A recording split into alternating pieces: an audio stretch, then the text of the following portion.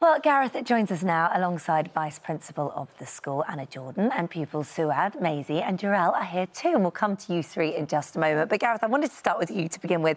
So how did you get involved in this process? Well, I was invited by David Benson, the head teacher, to come and help them.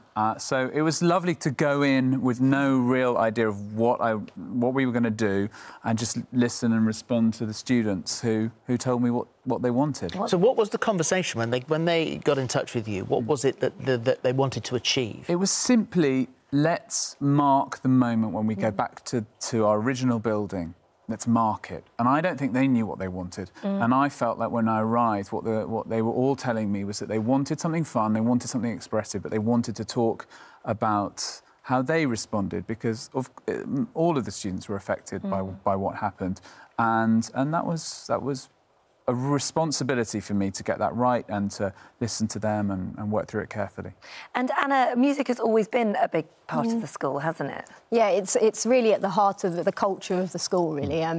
You know, it's a big part of the lessons that they have, but it's also, you know, we celebrate with music in assemblies all the time, and we have house competitions that revolve around music a lot. So it's really kind of at the heart of the culture. And this whole project is to help everybody move forward. Yeah, and we wanted something that they could work towards, something positive that they could work towards, which was joyful and gave them an opportunity to kind of talk about how they were feeling, but had a kind, in a constructive way, that had a kind of goal to work towards. All right, well, Jarell, you're into sport, but also music too. Yeah. So what did you do? How did you find the whole experience? I found it quite well. I found it went really well.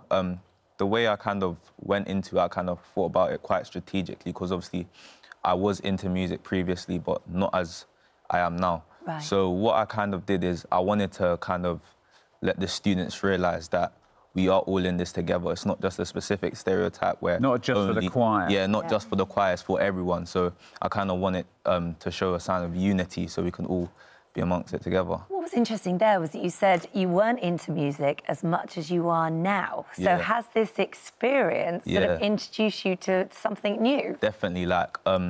Yes. Yeah, previously, I was more of I wasn't much of a vocalist. Yeah. So I was more into playing drums and obviously the keyboard, but now it's kind of given me the realisation that my voice is important, and the way I use it, I should address it, and the way I obviously present stuff, so... How did you feel about going public? It was a very good experience. I mean, obviously getting a lot of recognition, but it was something that we needed to address. It will obviously... Absolutely. We need to let the country know that our voices must be heard. And Suad, Maisie, I mean, that was a collaboration, really, wasn't it? I mean, you're an aspiring writer, we know that, and so this was quite a powerful drama piece. Yeah. Well, so when Gareth first came to us and he proposed the idea of a show that we do, we knew that we wanted it to be about our story, and quite a large and important part of our story had to do with Grenfell.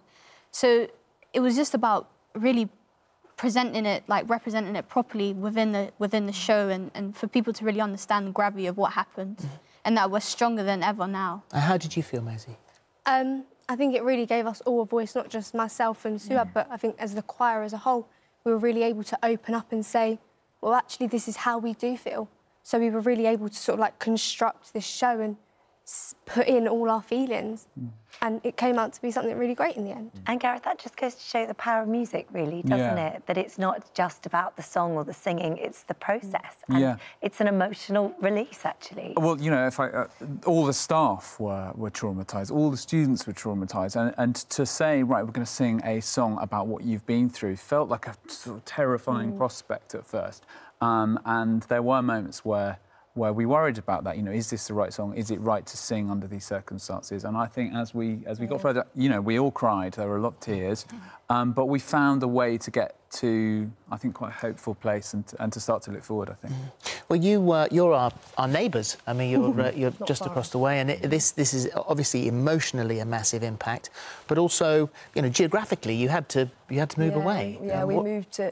I mean, we went to another local school for the last few weeks of term, and then we moved to temporary accommodation for the following year. So we're back in our original building. How now. did that feel to go back? Is into our original building. It felt like, because KA2 was like a home away from home. Yeah. So it was finally like we were returning home, and it was just great. Yeah, we're really glad to be back. It makes a massive difference to the quality of their lessons and the feel of the school. Not everybody was initially thrilled to be involved, and there's the fire alarm story. I quite like. I quite like that one. Yeah, well, we had the performance at the end of programme 1, and Jarrell did a fantastic spoken word rap about his experience of Grenfell, so it was quite an intense moment. And just at the point that the choir sang, the fire alarm went off, and it was, you couldn't make it up. You really couldn't. The school that had been through so much to do with fire should have this in the middle of their performance. It's just terrible. But it did enable Adil, who was the boy who actually had written the song, who had not been sure about whether he was going to get up. It was like an act of God. It was like, no, stop the performance. Adil is not singing. And Adil walked up, sang, and it was a lovely end to that, to the end of programme 1. I love the fact that this has begun something now for all of you, and I think you performed at the Royal Albert Hall, did you? Yeah, Is that The choir did, yeah. the choir did? Well, amazing, really amazing. Well done, all of you, and we're Thank you. glad you're back. in your Really home. lovely to meet you. Well done. Thank you. Thank you. And thank you very much indeed. Thanks, Gareth. The choir, Our School by the Tower, is tonight at 9 on BBC Two, and it's lovely to meet you all. Thank you. Thank you.